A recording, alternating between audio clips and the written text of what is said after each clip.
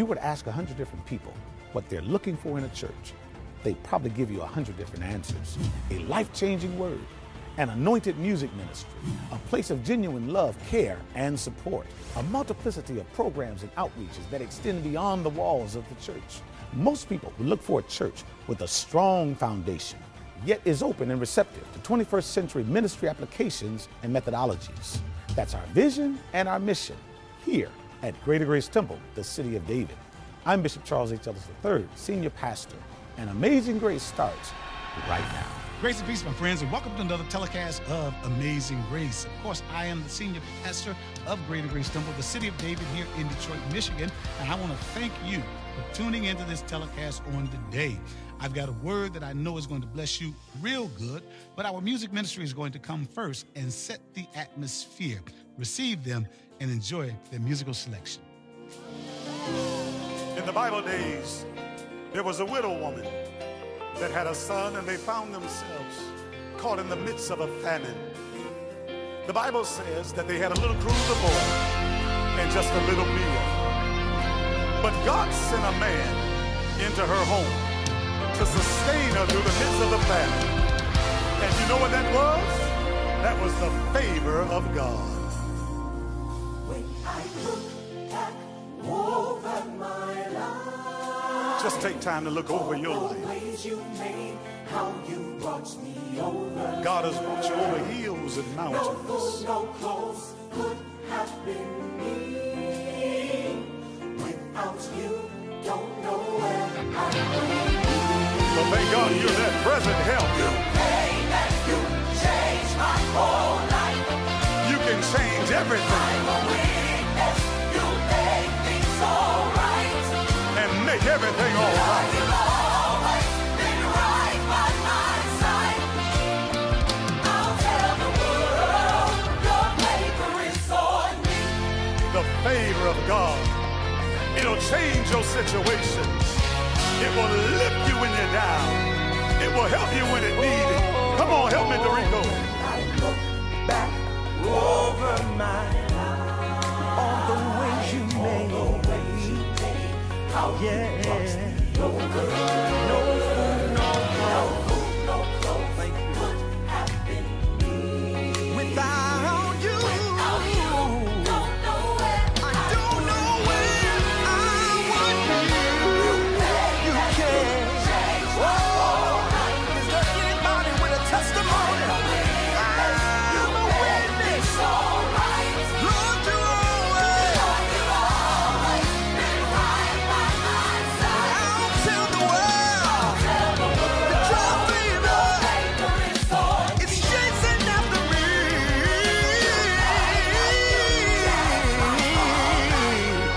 Oh, Lord Jesus, look at me. Look at what you've done with my life. I'll tell the world that your favor is on me. Now, if you know that the favor of God is on you and you're living your best life right now, why don't you open your mouth and give God praise? I can't hear you whether you're riding in your car or watching on your iPad. Give God praise according to your expectation. Let's make this declaration. Your favor, it's on me. And I'll sing, you are good. Your mercy, endure to all generations.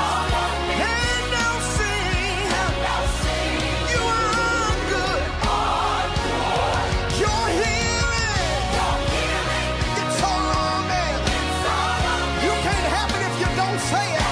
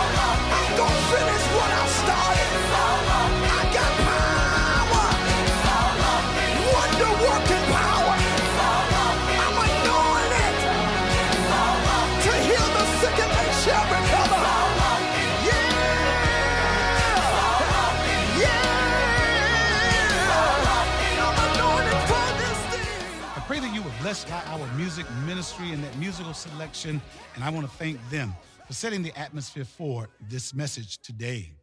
My message is entitled, Say It. Say It. That's the word on today, and that's what I'm going to share with you on why it's important for you and I, as people of God, to say it. You know, we've heard things in our society about talking, speaking, and even sharing our testimony. You know, nobody's interested in that. Nobody wants to hear that. Keep your words to yourself. And we live in an environment now where people are afraid to speak on anything. Certainly don't want to speak out against politics or for politics. Everybody is so divided on this side or that side until people just nowadays are saying, hey, listen, I ain't getting into no conversations about nothing, period and point blank. How many of you all have been on an elevator? You get on an elevator, there are 4 or 5 people on the elevator, maybe 1 or 2 people. Maybe it can be 6 or 7, 8, 10 people on an elevator, depending on how large it is. And everybody is just looking at the lights that are going to the floors that the elevator is traveling to or from or through. And nobody's saying anything to anybody. Wow. People are in an elevator, can have all kinds of fruitful conversations, can have all kinds of beneficial conversations. You don't even know who's in your space. You don't know who God has placed in your space. That if you just open your mouth and say, hey, hi, how are you? What do you do for a living? What brings you here? Whatever the case is, they might be your blessing and the answer to your prayer. But because we've been so shell-shocked about offending people or being nosy or prying where we should not be prying or speaking where we should not be speaking until we're standing in that elevator, almost as if we're holding our breath, just hoping that it hurry up and gets to our floor so I can get out of here. Brothers and sisters, I want to encourage you today to say it, speak it, declare it, shout it, utter it, because your words are powerful. Your words can bring life, death, possibilities, probabilities, good things, or bad deeds. You just have to make sure that you're saying the right thing. We've heard in our society and in our neighborhoods, when people see crimes, they don't want to say anything. Sometimes people will give a testimony of what they saw on the television camera or the local news station, but they'll say, don't show my face. I don't want anybody to know that it's me speaking. And some people, when the police officers and investigators and detectives knock on the door of the area where something went down, those people say, I didn't see anything, please go away. We've heard phrases in our communities, snitches get stitches. In other words, if you tell on somebody, some harm is going to come to you in one way or another. So you have so much going on negatively, wickedness in our communities. People see it, and those people can be brought to justice who are perpetrating it, but nobody says anything because we're afraid to say it. We're afraid to speak it. We had a campaign going on here in the Detroit community through our division of Crime Stoppers, and it was called Speak Up. In other words, if you know something, say something. If you see something, you're encouraged to say something.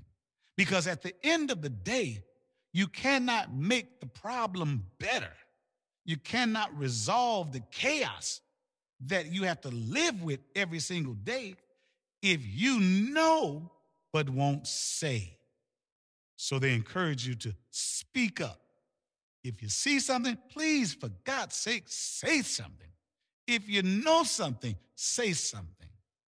And I've learned, brothers and sisters, it's just like that in our Christian walk. You got to declare some things. You got to speak some things. In the 107th Psalm, verse number 1. Oh, give thanks unto the Lord, for he is good, and his mercy endureth forever.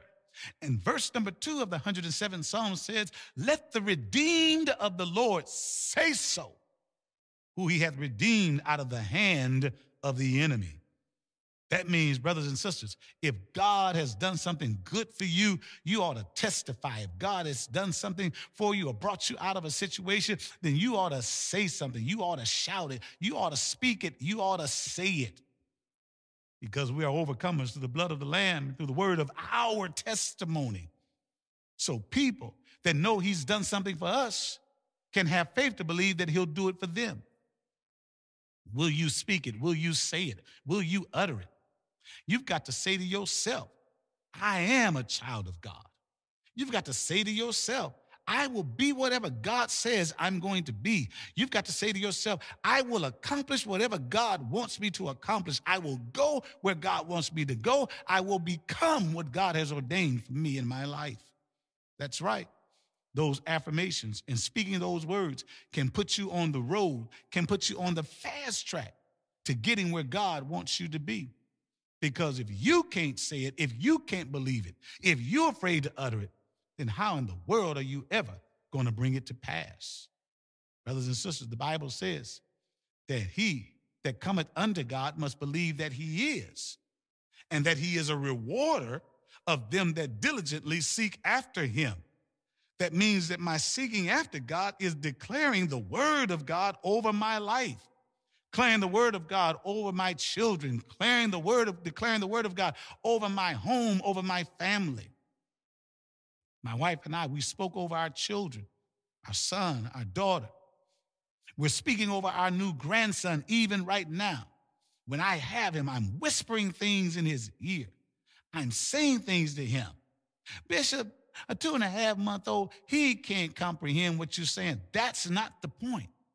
The point is that I'm speaking and declaring those words over him because I want the angels to hear me declare it. I want the devil to hear me declare it. I want God to see the faith that I have in him to do in my grandson the things that he has done in me and greater things.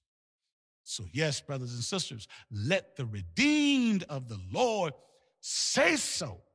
You got to speak that thing. Well, Bishop, you know, God is an omniscient God. And y'all taught me, you particular, Bishop, because you're always talking about the omnipotence and the omnipresence and the omniscience of God. And yes, I do, because I believe that he is omnipotent, all, omnipotent power. Put it together. He's all powerful. I believe that he is omnipresent, all present, everywhere. He is everywhere at the same time. And I believe that he is omniscient, all science knowledge. He is all knowledgeable. But he requires us to speak it, to say it. Well, you know, God tells Jeremiah through the prophet that I know the thoughts that I have concerning you. They're thoughts of good and not of evil to bring you to an expected end. And yes, that is the word of God. And I believe that word and I recite that word over and over again. But the thoughts that God has for me doesn't come into reality until he speaks it.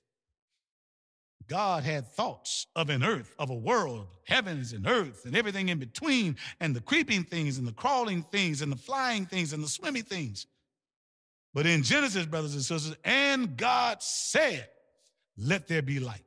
And here comes light. And God said, let there be a firmament. And there was a firmament. And God said, let this come, that come. And God said, let us make man, and he makes man. So God always thinks things before he speaks them. But when he speaks them, they come to fruition. So I'm saying to you on today, you've got to say it. You've got to speak it. You've got to declare it. Well, you know, Bishop, I just think that my thoughts are powerful too. Your thoughts are powerful. Let me give you another example.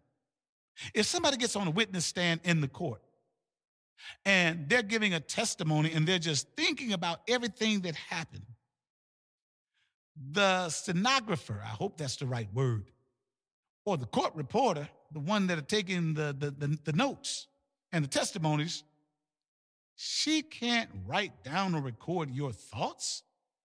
She can only record your words. That's why that person on the witness stand, they have to do more than think about what happened. They have to do more than think about what took place. They have to do more than think about what they saw. They have to say it. And when they say it, now it becomes evidence against a person or evidence in favor of a person. And now judgment can be meted out, and a jury can make some determination on what they have heard, or the judge can make a decision on what he or she has heard. But if everybody in the courtroom is just thinking, it's a waste of time. And listen, you can be thinking all you want about what God can do. You can be thinking all you want about what God desires for you. You can be thinking all you want about what God has planned for you. But until you speak it, it is just a thought. And I have learned, brothers and sisters, to use the speaking power that God has given me, the articulation power that God has given me. I am thinking of his goodness, absolutely, but I am opening my mouth and speaking of his goodness and shouting of his goodness and saying the things that he has done good in my life. Because when you speak it, that brings it to action. So let the redeemed of the Lord say so. Say what? What are they shouting? What are they speaking? What are they articulating? How he has brought them out of darkness into his marvelous light. What are they saying? What are they speaking? How I was sick and God healed me. How I was down and God lifted me up. How I was out and God brought me in. You got to speak those things. And the Bible says, even in this, in the word, that we can speak those things that be not as though they were. In other words, you can call a thing before it even comes. In other words, I might be sick, but I am speaking. I am saying it. I am healed through the stripes that Jesus suffered. I am healed with the balm that he has in his wings. I am healed by his delivering power that is greater than any power on this earth or even in this atmosphere. So you and I have to learn how to say it. Let me give you a couple of examples. Look at that young man. He was brought up and reared in a good family. His father laid out an inheritance for him that he was to receive after his father died. But he went to his father in his pomp and circumstance and said, I want my stuff now. Like those J.G. Wentworth commercials. I want my money and I want it now. His father, against his better judgment, gave him his inheritance. Y'all know the story. He went to a far country. People gathered around him because he was the man. He had money. He was splurging. He was spending and throwing the biggest parties. But the Bible says there came a famine and everything he had was wasted and gone. And there he is in a hog pen. And the Bible says that he was so hungry that he was looking at the slop that the hogs were eating and desired to eat it himself. But then the Bible says that there came a shifting in his mind. Words are recorded as this, but then he came to himself. And when he came to himself, he thought to himself. He's not talking, he's thinking. How many hired servants does my father have back home who are eating good, who are living a wonderful life, even though they're indentured servants? They have beds to sleep in, they have roofs over their heads, but here I am out in this hog pen starving. He said, I will arise up out of this place and I will go back home. And now he starts speaking. And I will say to my father, Father, I have sinned against you and against heaven, and I don't even deserve to be received back into the house. Just make me as one of the hired servants. Brothers and sisters, he was thinking it, but when he began to speak it, he began to enact and get up out that hog pen, and he went home. And you all know the rest of the story. His father was waiting on him. He was evidently looking out the window. walking out on the sidewalk, up the road, looking to see every day if his son was headed back, because before his son got to the house, the father already saw him because he was looking for him. And he did more than restored him as a hired servant. He restored him back into sonship. Let me give you another example. Look at that woman who had the issue of blood for 12 long years. She had spent money on doctors and had not gotten better. She had only gotten worse. And she spent every dime that she had. But evidently she heard somebody talking, speaking it, saying it, that there was a miracle worker, Jesus, who was healing all kinds of diseases.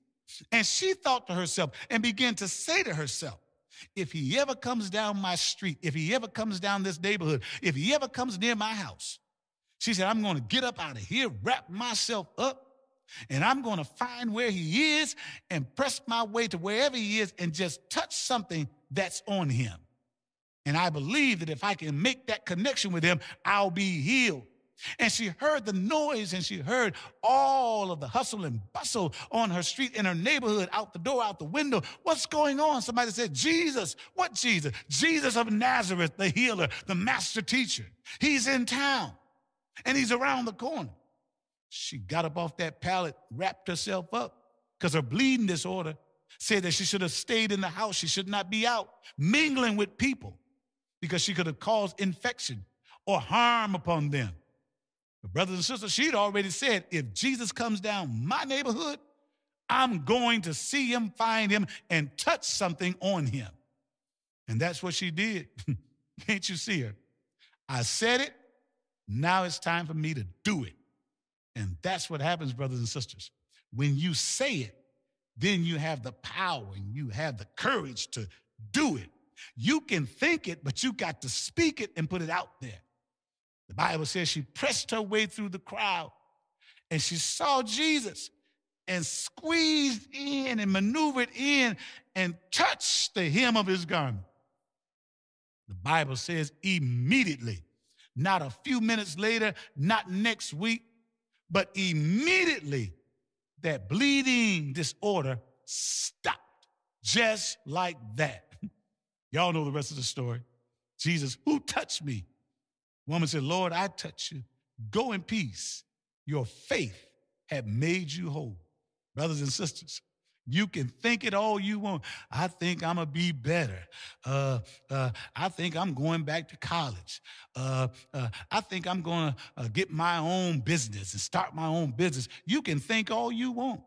You got to go from thinking it to saying it. And then when you say it, now your word is going out there. And when you say it, now that gives you the freedom, that gives you the strength, that gives you the courage to begin acting out and doing it. That's why many times when I'm going to bless people, I say it publicly because now my word is out there. I can think about blessing somebody and never bless them. But once I say it and once I put it out there, now somebody's holding me accountable for what I said. Somebody's holding me accountable for my word. Bishop, you said that you was going to help me with my rent. Bishop, you said that you was going to help me with my car note. Bishop, you said that if I ever needed something in a pinch, that you would be there to help. I did say that. If I was just thinking that, they would never know. And I could back out of it. I could say, no, I ain't doing that. I could change my mind and nobody would know. But when I speak it, now I'm going to be held accountable for it. Brothers and sisters, that prodigal son, he spoke it after he thought it. And then he got up and did it. That woman with the issue of blood, she thought within herself, but then she started talking to herself. And she got up and did it. That boy got restored back to sonship. That woman got healed of her bleeding disorder that she'd had for 12 years. What do you need from God? What are you desiring for God? What are you asking God? Don't just think it. Say it. Declare it. Because your words have power. Your words can bring about things that be not as though they are. And you can say it. You don't have to wait till it happens. Why wait till you get healed? Start claiming your healing right now. Stop waiting for things to get better. Start declaring they're better right now. You can walk on that job and declare it's better.